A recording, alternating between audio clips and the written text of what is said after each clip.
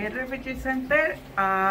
We had our vaccination day today in February 4, and it's the first one of the year. We have been doing in the last year 4 vaccinations rounds where we were helping people without status that if they need to have a booster or to have their first shot or the second shot, and also we were providing services, vaccination to children.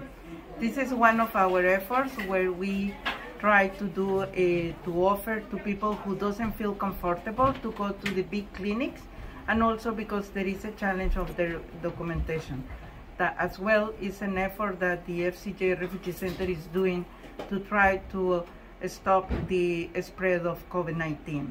It's a time that we can start doing something else in a way that we can bring our life back, but also it's a time to keep welcoming people that they are not from Canada, refugee claimants, and also people without status, and we can give them some protection and safe place.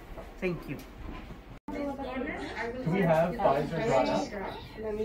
Yeah. Welcome to the vaccination clinic at the FCJ Refugee Center. We are so happy to provide the first vaccination clinic of 2022.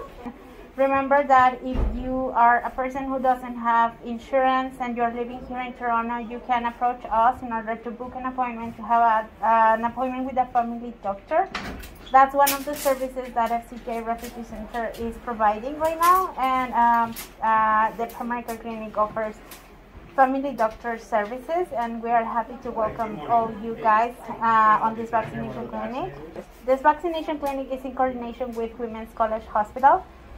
We are so grateful to have all the team from Women's College Hospital here, and this is going to be the 7th vaccination clinic in partnership with them. So we're so happy to continue helping people in Toronto.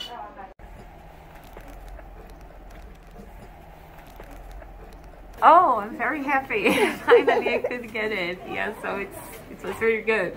This is something that is basic not only for our health, but also to protect people we love. It's just essential.